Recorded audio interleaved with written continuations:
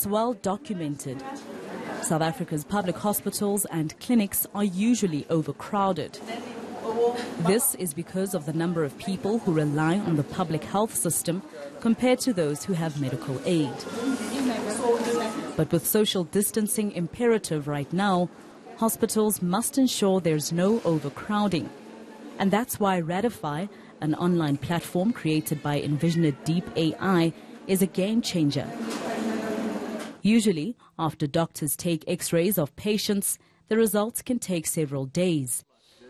The Radify platform eliminates this and can also identify which patient is high risk for contracting COVID-19 by simply analyzing an x-ray of their chest.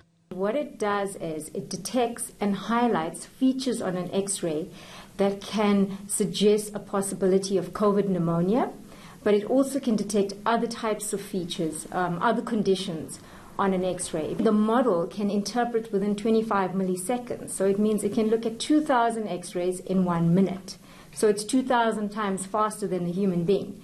So if you have 4,000 patients, think in 2 minutes you have already analyzed 4,000 x-rays.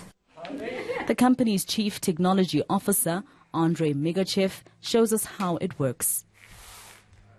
A doctor fills in their details, then uploads pictures of a patient's x-rays. It takes a few seconds to analyze the picture and inform the doctor if that patient is high risk and needs more testing. These are the results of a patient confirmed to have COVID pneumonia. Radify helped the doctor diagnose the patient quicker. The system has existed for over a year now, but the COVID pneumonia platform has been added and is available to doctors for free. It is already being used in Kimberley and internationally.